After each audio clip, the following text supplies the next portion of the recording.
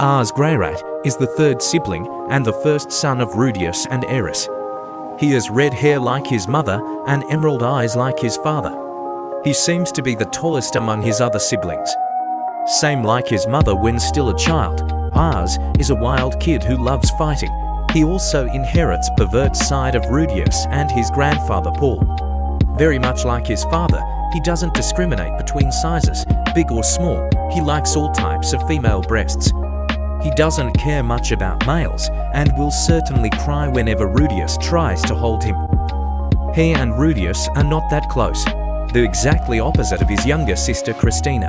In one of the redundancy side stories, he develops feelings for his aunt Aisha. He later impregnate his aunt at the age of 12.